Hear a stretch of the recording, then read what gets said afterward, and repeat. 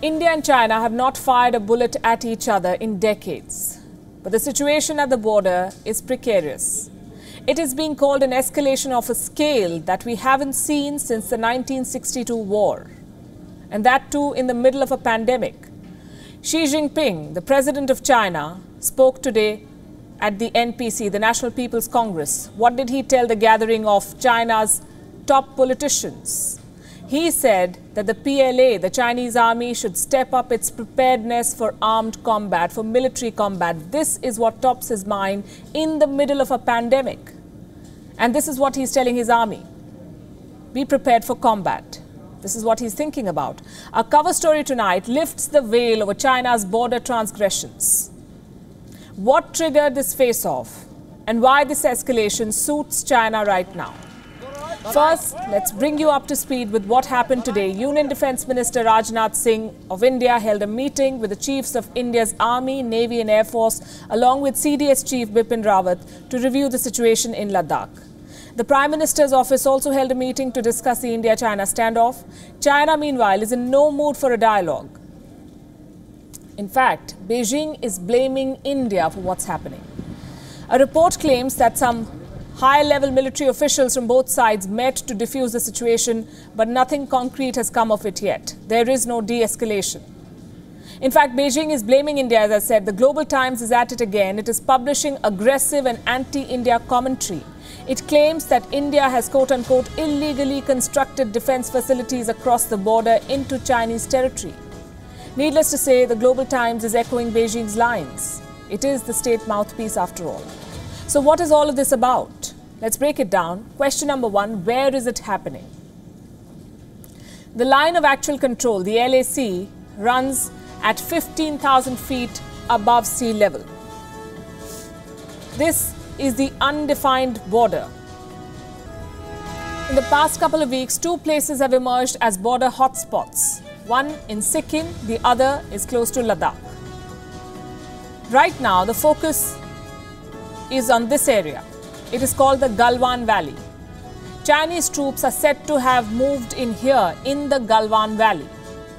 Now let's come to the second question. Why is this happening now? The answer could be this: border infrastructure. India is ramping up its border infrastructure. Last year, India's Border Roads Organization, or BRO, built a road. It is called the Shyok DBO Road. DBO stands for Daulat Beg Oldie. This road is on Indian territory. At several points, it is at least 10 kilometers inside the LAC, line of actual control, which is also technically Indian territory, but China doesn't agree. The road runs perpendicular to the Galwan River. In order to connect this road to the LAC, India is building feeder roads. And this is what has worked up China. Now let me repeat a fact. All of this construction is well within Indian territory. India is stepping up infrastructure on its own side of the border, on its own land. The idea is to help Indian forces reach remote locations quickly. It saves them time and effort, allows them to keep Chinese military aggression under check. And that is why China is protesting, because its border transgressions are being challenged by India. Look at the hypocrisy. China has been building its way to glory along the border for all these years, but it is protesting when India does the same on its own side. India needs these border checks because China's expansionism knows no bounds. Take the case of the Galwan Valley itself. This very place was a flashpoint for the 1962 war. According to a report, China has changed its claims over the valley thrice. It started with a small territory. Now Beijing says that the entire Galwan Valley belongs to China. Something that the Global Times editorial also repeats. China has reportedly positioned 5,000 PLA troops along the line of actual control. 5,000. Many of them are said to be in Indian territory. In the Galwan Valley, the PLA is said to have erected around 100 tents in the last 2 weeks. And there's more. An open source intelligence expert has captured some satellite images. This is the Nagari Gunsa airport, 200 kilometers away from the Pangong Lake in Ladakh, the site of the skirmish between the Indian and Chinese forces earlier this month. And these are Chinese fighter jets, now positioned on what looks like a runway. India is stepping up its own presence at the border. Tomorrow, the Indian Army Chief M.M. Naravne will meet his top commanders. This is part of the two-day Army Commanders Conference. The situation along the border is expected to come up.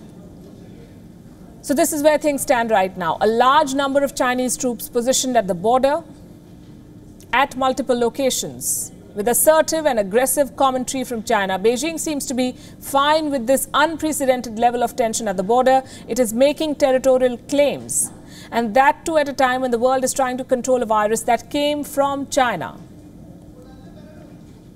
China caused the biggest pandemic in a century, and it is now indulging in military adventurism.